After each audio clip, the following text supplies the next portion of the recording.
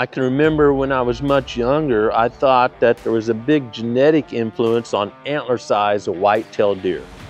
And research and practical experience have certainly shown unequivocally that that's not as important as the habitat. After all, we all are kind of a function of our environment.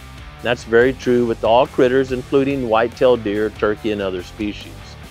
You may be in an area in the Smoky Mountains, or where I am here in the Ozark Mountains of Missouri or Arkansas. You think going from Maine all the way down to Florida or East Texas or places in the north that aren't in areas of production ag.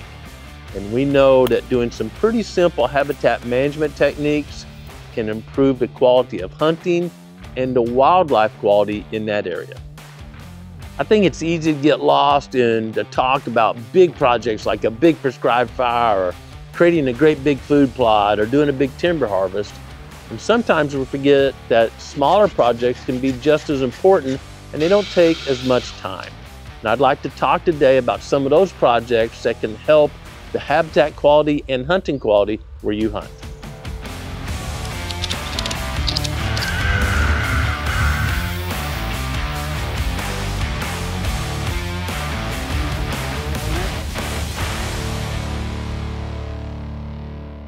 There's only so much space where any of us hunt, and we want that space being optimized. So one thing, such as invasive exotic species, I'm going to take Sericea lespedeza because it's so widespread. It may be kudzu where you are, or other species that are competing for that space, that limited space. And there's only so much sun coming down. We want that sun reaching plants that are either providing high quality nutrition as forage or cover. And if we have these species that are taking up that sun's energy or the available acreage on the ground that aren't providing good food or cover, they need to be removed. And these are usually invasive exotic species. Some species that was brought over here for an ornamental use or something that didn't work out.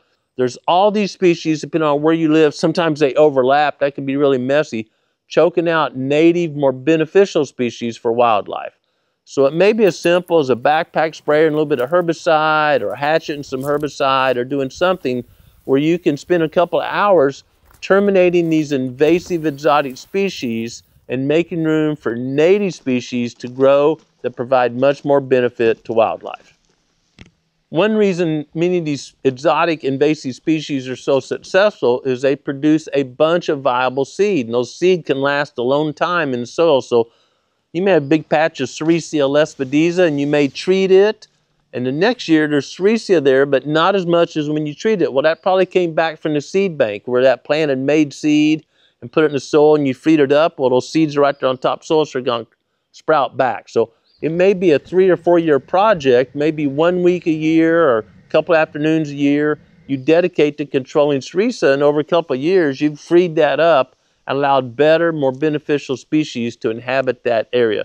Same is true with bush honeysuckle and many other species. They produce a lot of viable seed, and it's going to take a while to get that out of seed bank and get more native, more beneficial plants producing seed and dominating that area.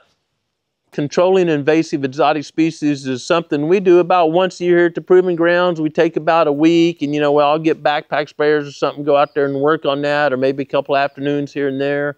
And to get around and do that, we need a good road network, or to get in the stands quietly. Maybe you're walking down the trail or prescribed fire and you're using roads or trails as brakes. So that brings me to another point. Those roads don't just stay there forever. Even a blacktop road, will have potholes or something developing into it. Well, a less refined road in the interior of a property requires maintenance. And one thing you can do really simply is not drive the same 2 tracks over and over and over again. That's going to develop ruts. Ruts collect water like a ditch, and that's going to blow out in a big rain and cause erosion and a really rough ride. So we kind of drive like we're looking for deer all the time or something in a zigzag pattern, or focus on driving the high spots. Don't always drive in the ruts. They just get deeper and deeper.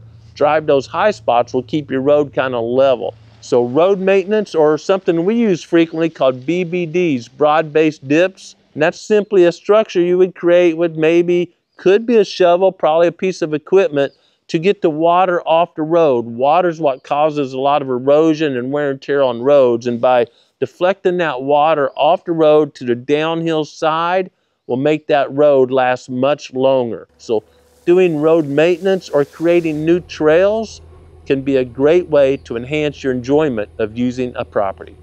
A really simple form of road maintenance, especially in timbered areas, is just trimming the limbs off the side. Those limbs are constantly reaching for sunshine. If you let it go too many years, unless it's a great big mature tree, you're gonna have limbs coming in and whacking people in the face. So, take a couple days out of summer, get your pole saw or something, and when you trim limbs, don't trim them right to the edge of the road. Back off a few feet because you know they're gonna be growing. So go ahead and trim wide enough that you can get a few years of a clean drive with that investment of time. Something you certainly want to do annually is maintain tree stands. If you leave tree stands up, don't just go back out there the next year and climb it the first day of hunting season. Check those tree stands very carefully. Trees grow, they expand.